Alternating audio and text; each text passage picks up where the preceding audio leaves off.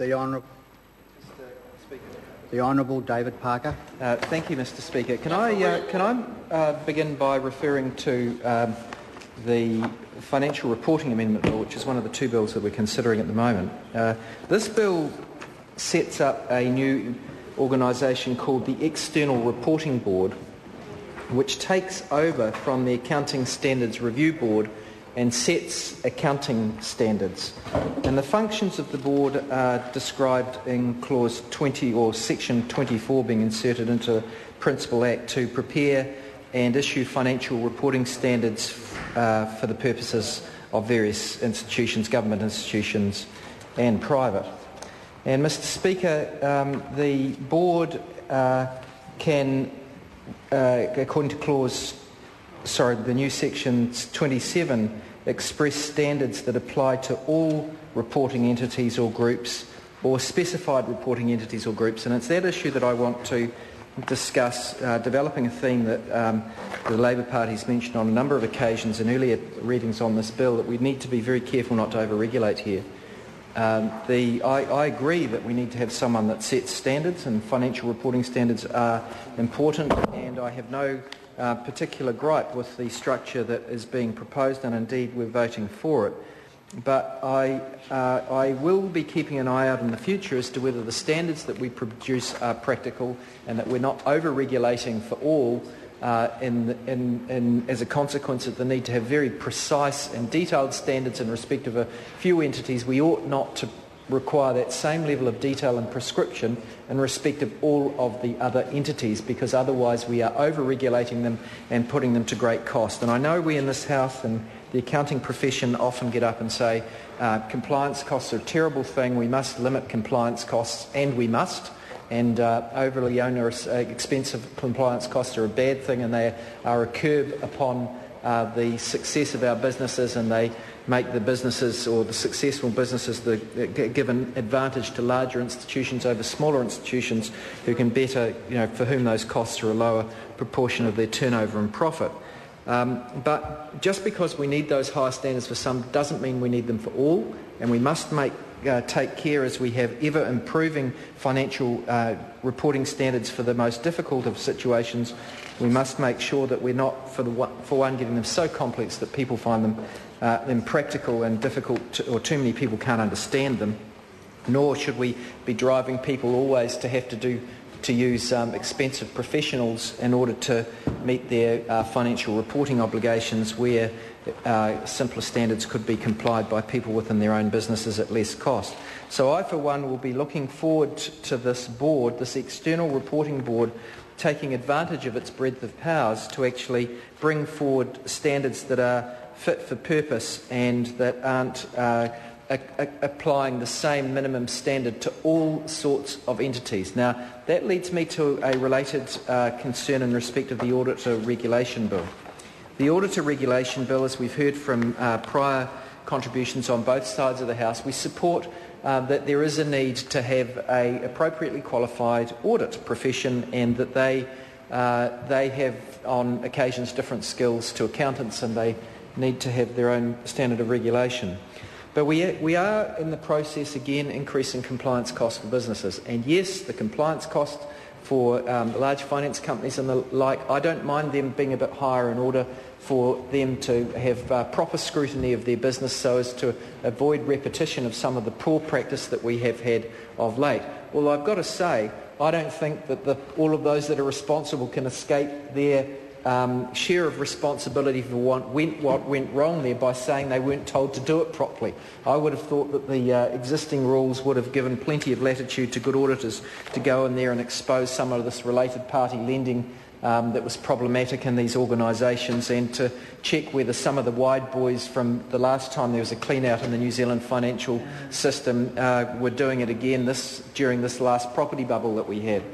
But having said that, as I've said, I don't mind an increase in standard, but it does worry me that this is going to apply to the regulation of all issuers, because all issuers, not all issuers aren't the same as finance companies. And although some finance companies had tens of millions of dollars books, an issuer can be anyone who issues securities to the public.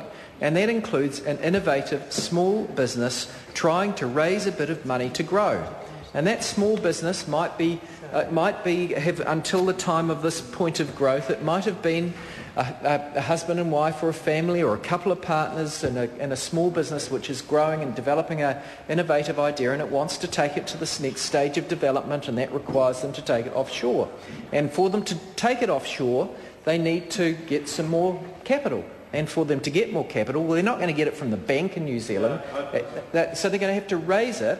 And we want them to be able to raise it through capital markets. We don't want the only people to be able to invest money in these companies to be people who are already wealthy and then therefore fit the exclusions of the Securities Act. And even then, actually, if they would probably still be, well, I don't know whether they'd be an issuer then, maybe an issue as an offer of securities to the public rather than to the big end of town. But we don't want those businesses that are expanding to be unable to do so because of the costs of raising money, because they are all of a sudden determined to be an issuer who are caught by overly onerous rules relating to the costs of audits and to the complexity of the audit rules that they have to fix. This is a serious problem in New Zealand, and we do risk making it worse through this legislation.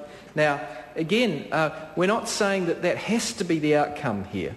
But the propensity of those who are in control of these rules is to try and drive things to an ever higher standard. And we know that is the propensity of people who are in charge of setting these regulations. That seems to be the natural way of it. The sorts of people who are attracted to sitting on these boards are of a mind to do things ever better, but the cost of perfection is sometimes too high.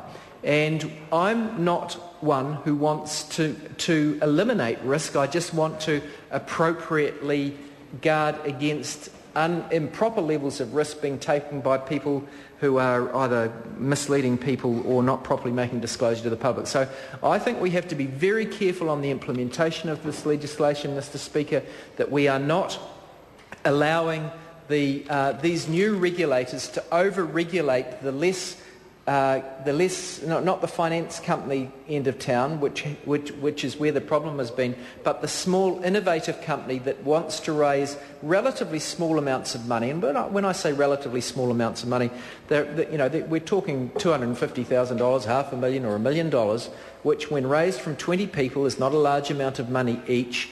We don't want to over-regulate that space. Mr. Speaker, the key to that is who goes on these boards and the skills that they bring, and that those people themselves, Mr. Speaker, are focused on appropriately minimising costs, just as they are focused on appropriately ensuring minimum standards.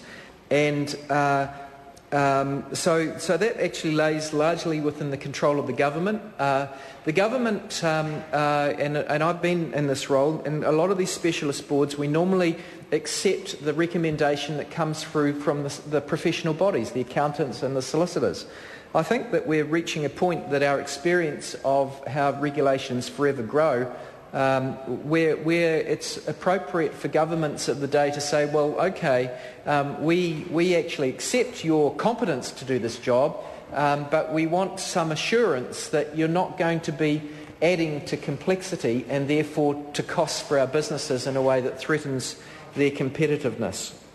So, Mr. Speaker, the Labour Party backs both of these bills. They are.